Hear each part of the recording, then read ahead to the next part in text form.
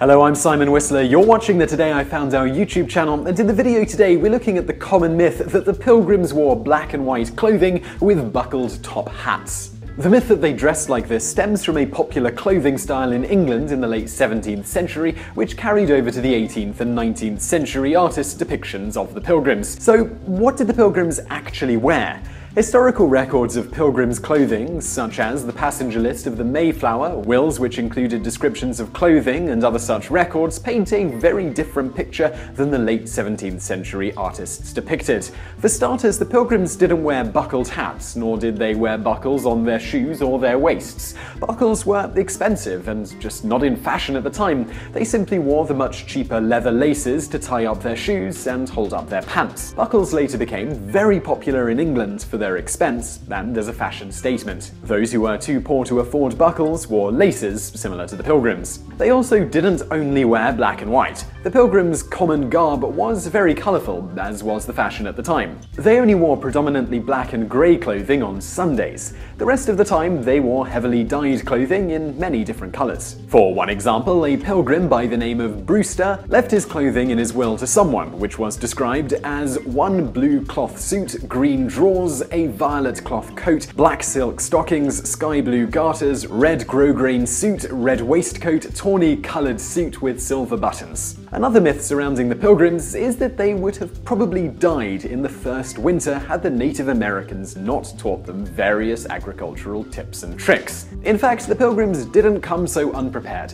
They had a contract with various merchants who would come regularly to bring them supplies of food, clothing, etc. for a term no less than 7 years while they established their colony. They were also well versed in hunting and farming techniques from Europe. When the Pilgrims left, they were quite well aware of the colonies that had tried to settle in America and failed, thus they took appropriate steps to avoid this happening to them. This all brings us to the most pervasive myth of all concerning the Pilgrims, that they celebrated the first Thanksgiving in America and invited the Native Americans to join in. The Pilgrims did not celebrate the first Thanksgiving in America. In fact, the particular Pilgrim event that is often cited as the first Thanksgiving wasn't even the Pilgrims' first Thanksgiving. They had several before then at various times, and none of them were an annual thing. These days were simply a particular time when they had something significant to thank God about, so they would set aside a day to do so. Around the time the Pilgrims came to America in 1620, it was common in England and many parts of Europe to frequently set aside days for giving thanks to God.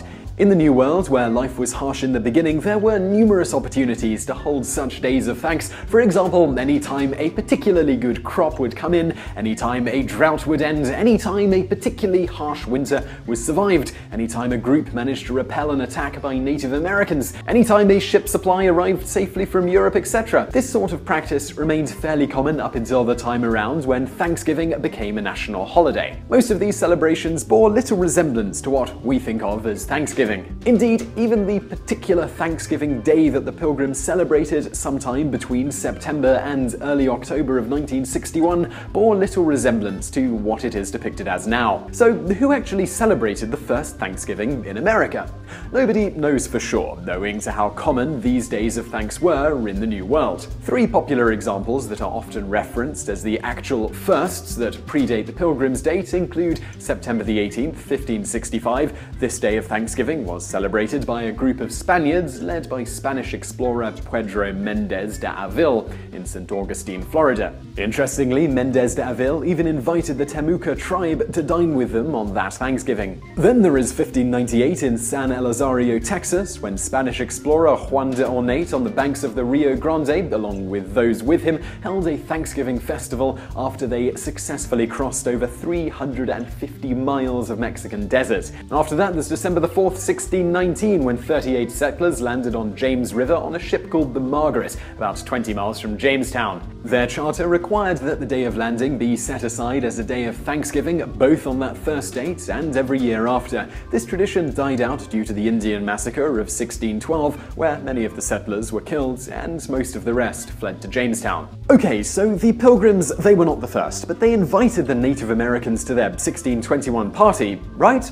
In truth, from the only two first-hand passages that directly describe the event in question, a letter from Edward Winslow in December of 1621 and William Bradford's passage in Of Plymouth Plantation, it would appear the party was held with no such invite.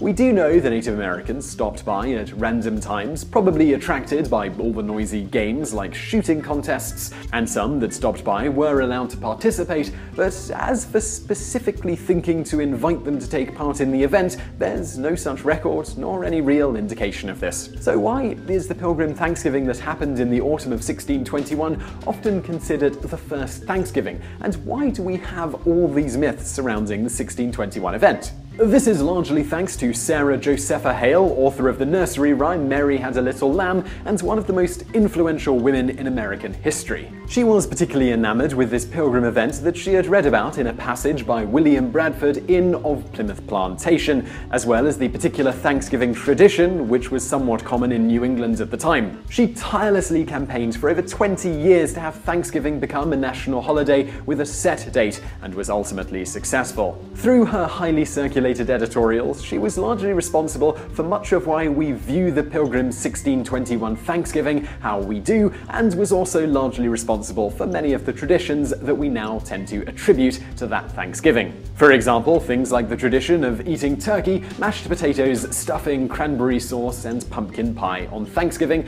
they were all popularized by her, and it is extremely unlikely that the Pilgrims ate any of those things during their little 1621 party. So I really hope you enjoyed that special Thanksgiving video. If you did, please give us a like below, it really helps out, and do share this with a friend. There's a share tab below, just click on the share button, you'll see loads of options. Also, do subscribe to our channel for brand new content just like this. There's a subscribe button on the screen now, just click that. Obviously, I know if you're on a mobile device, you can't click on anything on the screen, so there will be links in the description below, and thank you for watching.